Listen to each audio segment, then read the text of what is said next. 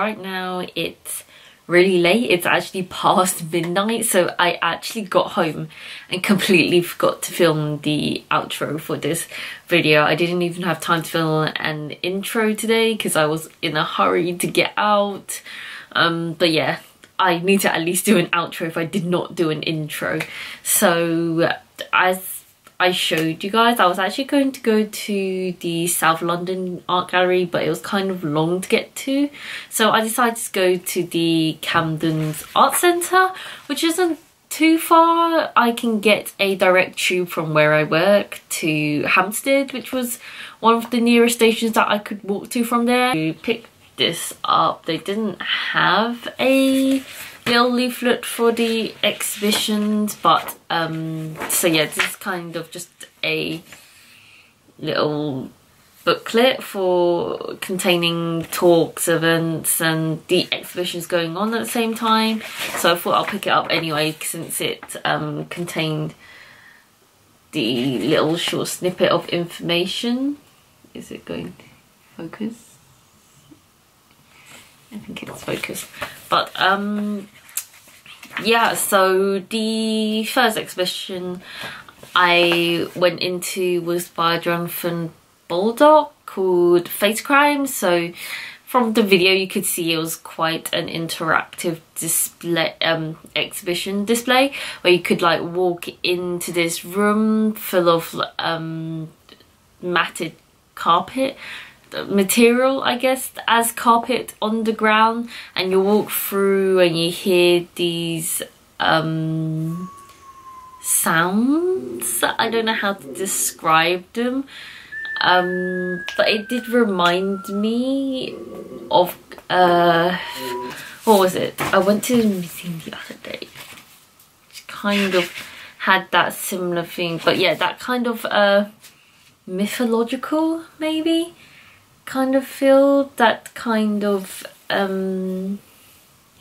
yeah, I don't know how to describe it actually, yeah, but kind of similar, like kind of mythological aspects incorporated into the arts, and explore the use of different materials as you saw, the textiles like yarn and stuff incorporated with these molds. It was a combination of different arts all together in one piece. So what they say here, because it was actually, it's the exhibitions are at the Camden Arts Centre are quite broad. It's open to interpretation, although there is a backstory to it, obviously. Like, it's not your regular art exhibition, I would say. So it does say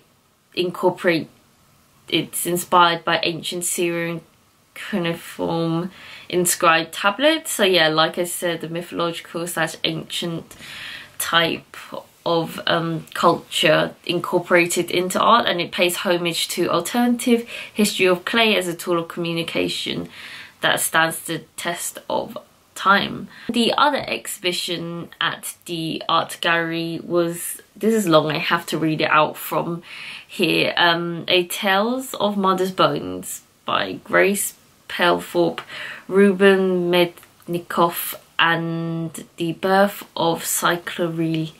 This was obviously a much more explicit exhibition. The topics it talks about could be triggering in some sense. It does talk a lot about gender, motherhood, the change in human body, and a lot about relationships and stuff.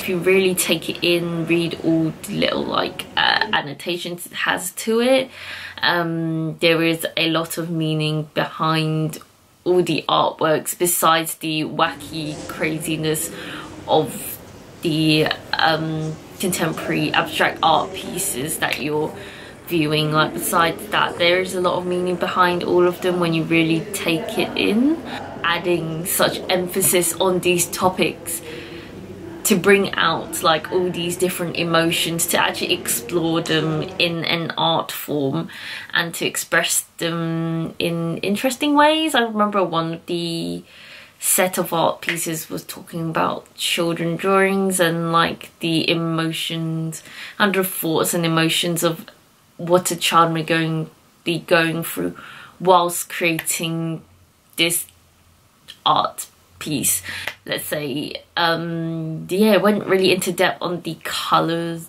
used. Well, it was only black and white, but explained the meaning behind it, and also the way it's been applied on the art piece. So it was very interesting, actually. That whole exhibition, both exhibitions that I went to in that one art gallery, was very interesting. So I spent a little longer than I thought I would have.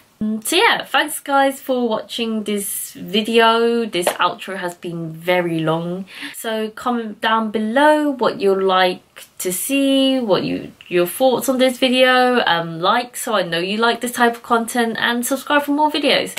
So thanks guys, see you next time, bye.